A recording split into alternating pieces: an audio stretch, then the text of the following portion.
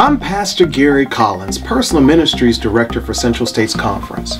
As your Personal Ministries Director, my main responsibility is to work alongside of your church's Personal Ministries leader, their team, and your pastor to train, equip, and mobilize each one of you for the work of the ministry, the finishing of God's work, so that we can go home.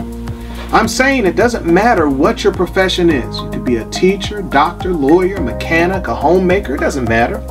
You are first and foremost a minister. And as a minister, we are in desperate need of your gifts and efforts to help finish God's work in this part of the vineyard. Personal ministries leaders from across the country have come together, and we have planned a concerted assault against the kingdom of Satan.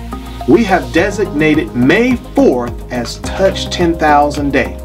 We have also chosen 10 cities across the country to help spearhead this effort. St. Louis, you have been chosen to be one of those 10 cities. You are our flagship city.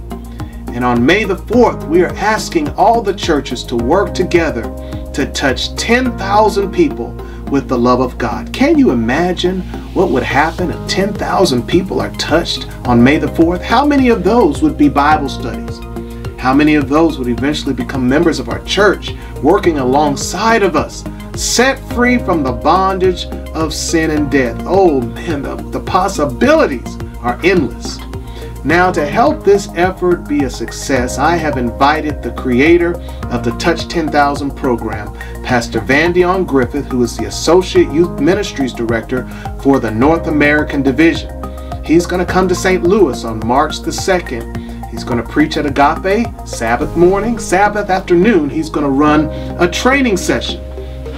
Now, I need each one of you to attend that training, especially our personal ministries leaders, their teams, and our pastors. There's not only going to be training, but also strategizing on how we can reach 10,000 people in one day. In closing, I was reading in the Word of God where Jesus said, "Upon this rock I will build my church, and the gates of hell shall not prevail against it." Upon this rock, speaking of himself, I'll build my church, speaking of us. The gates of hell shall not prevail against us.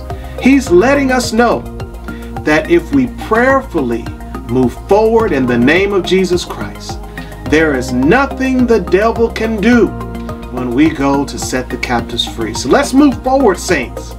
Let's try this new approach. I believe that this is the beginning of something great. God is with us, and He's going to bless us.